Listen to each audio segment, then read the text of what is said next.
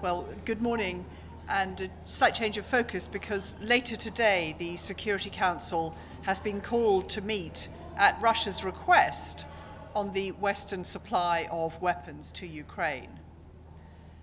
But first of all, it's worth remembering that Ukraine has every right to defend itself, and it is valid, legal, and right that the UK and others support Ukraine to defend itself, and by extension, to defend the principles of the UN Charter.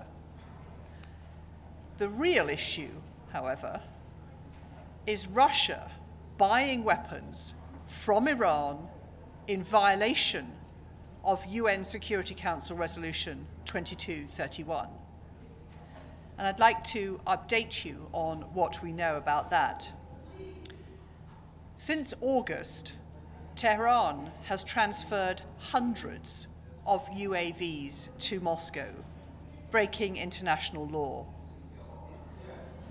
Russia has used those Iranian drones to kill civilians and illegally target civilian infrastructure, wiping out homes, electricity, power supply, schools, hospitals.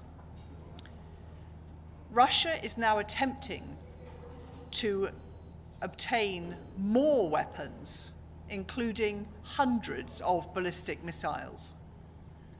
In return, Russia is offering Iran an unprecedented level of military and technical support. We're concerned that Russia intends to provide Iran with more advanced military components, which will allow Iran to strengthen their weapons capability. Iran's weapon proliferation poses a real and significant threat well beyond the region to the whole international community and jeopardizes the work of the Security Council not only on Ukraine, but on many other issues. Russia denies that these are their plans, but they also denied that they were going to invade Ukraine, so we don't take them at their word. Indeed, today the UK Ministry of Defence reported that for the first time in 3 weeks, there have been reports of attacks by Iranian one-way attack UAVs. If verified, it indicates that Russia has already received a supply of Iranian UAVs, of Shahed 131s from Iran. So it is imperative that the truth about Iran's supply to Russia is exposed and is investigated by the UN as soon as possible. Thank you. Thank you. Michelle Nichols from Reuters.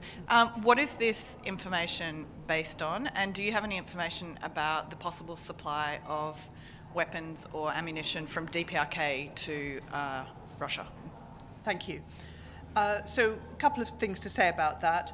First, from the UK Ministry of Defence, our reports on the 6th of December, the Ukrainian General Staff reported shooting down 17 UAVs, including 14 Shahed 136s. And there were further reports again on the 7th of December. And the last previous reporting of that, as you know, was on the 17th of November. And we know Russian stocks are running low. But also, I think it's worth saying that we have, at similar points before and during this conflict, shared warnings with you of Russian actions, and they have turned out to be accurate, and we'll continue to press for those. On the North Korea point, we are almost certain that Russia is seeking to source weaponry from North Korea, other heavily sanctioned states, as their own stocks palpably dwindle. So, two very important points. Thank you. Thank you.